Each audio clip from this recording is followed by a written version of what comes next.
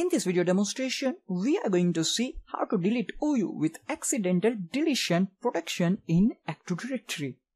First of all, let's open Active Directory users and computers, and to do that, open Server Manager, click on Tools and select Active Directory users and computers. You can also open Active Directory users and computers by using command dsa.msc from run menu. So once you open Active Directory users and computer console, simply select the OU and just right click on it and select delete. Let's see, we want to delete our OU2, and to do that, just right click on it and select delete.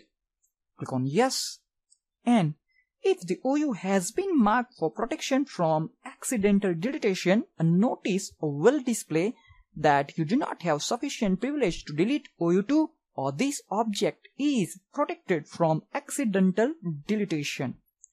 So remember, to delete an OU, you must have appropriate permission, and you might need to clear the checkbox for accidental deletion protection.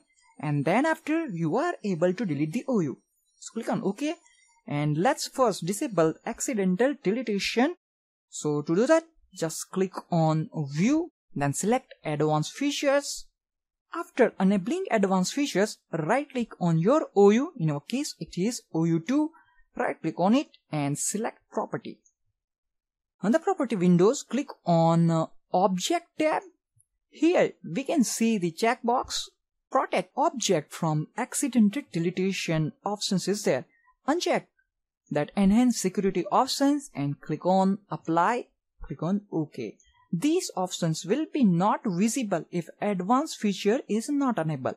Please ensure that Advanced Feature is not enabled all the time.